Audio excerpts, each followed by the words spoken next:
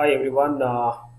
In this video, I would like to discuss about one of the important topic nowadays, that is nanomaterials, nanoscience and technology, which is uniting all the engineering branches, science and engineering branches. First of all, let us understand what is this nanomaterial. Okay, when you see through a naked eye, we will not see anything here. I think you can see here. If you see the same thing using transmission electron microscope, that is STEM, we see something. They're called nanomaterials. Nanomaterials you can't see by just with naked eye. You have to make use of sophisticated electron microscope. For example, this is actually a zinc oxide powder. This powder, when you see through the naked eye, it looks like this. It's a white powder. It's just a powder. Okay.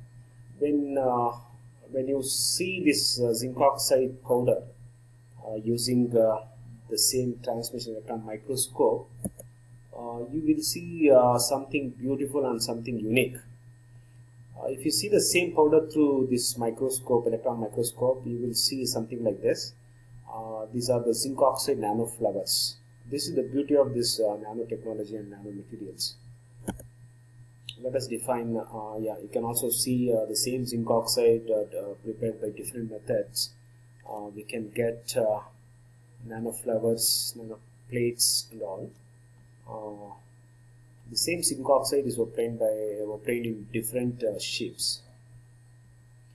This you can see through the transmission electron microscope. Then what are these nanomaterials? Nanomaterials are the aggregates of particles, materials with an average grain size less than 100 nanometers. We know that this nano word originates from the Greek language. It means that nano means dwarf, small. In scientific language, it is a prefix which has the value equal to 1 billionth. That means 10 power minus 9, that much small. For that we call it as nano. So 1 nanometer is 1 billionth of a nanometer. 1 billionth of a nanometer.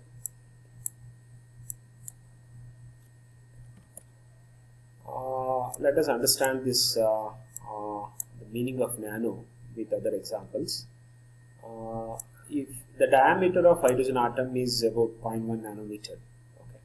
If you align the 10 hydrogen atoms in a single line, then the length would be 1 nanometer. Okay. Another example is 5. If you align 5 silicon atoms in one line, the length of the 5 silicon atom is 1 nanometer. And also a single strand of human hair is around 20,000 nanometer in dimension. 20,000 nanometer. Okay. And a nanometer is 1 millionth of a millimeter, or approximately 1 lakh times smaller than the diameter of human hair. And we know that this DNA we know, and the size of DNA is about 2.5 nanometer. And this is just a comparison of the nanometer and the micrometer and macrometer scale.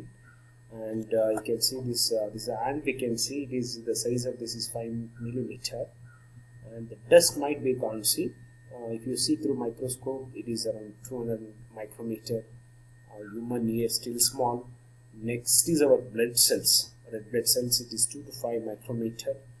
Then we have DNA. DNA is 2 to 12 nanometer. So DNA, all this blood cells, nanometers is coming after blood cells. And these are all the artificial nano machines made during the present days. This is another slide showing the artificial and naturally grown nanomaterials. The ant, dust mite, blood cells, DNA, and these are all things man-made, and this is things natural. Okay, nano world is coming in this scale. Okay, it is less than 100 nanometer. In this, whatever the materials which are having this dimension, we consider them as nanomaterials. More than that, we consider that as a micro world, and then macro world which is visible. Nanomaterials are of great interest because they have unique and quite different optical, magnetic, electrical and other properties. This is because of greater surface to volume ratio. Okay, I'll just briefly explain the uniqueness of this nanomaterial by taking only the optical property. We know that the gold is actually yellow. Okay, all the gold we are using for jewelries and other things, it is yellow color. Okay, but if you take this gold into nano size, it is a quadratic solution of gold nanoparticles, and you can see the colors. Colors are completely changed from red to purple. Even in nano of different size, this is small and this is bigger, but even in nano dimension also they show different colors. The optical property of this nano gold is completely changed. That is the beauty of nano. And another example is the silver. We know that this is the color of the silver, and we have seen. If you go to the nano size silver, if you prepare nano size silvers, you can see even if different shapes will give different colors. These are the nano prisms, silver nano prisms, nano spheres of gold. This is gold, and it's also gold. And this is silver of 100 nanometer size, the spheres. Silver spheres 80 nanometer. You can see same time shape, but different size, but different colors. Okay. Even the prisms of same size, spheres, silver spheres 100 nanometer, this color. Silver nano prisms of same size, different color. The color optical property of this nanoparticle not only depends on the size, it also depends on the shape. And this is just a comparison of the atom, nanoparticles and bulk materials. We are talking in between atoms, molecules and the bulk material. Nanoparticles are clusters. They come in between atom and bulk material.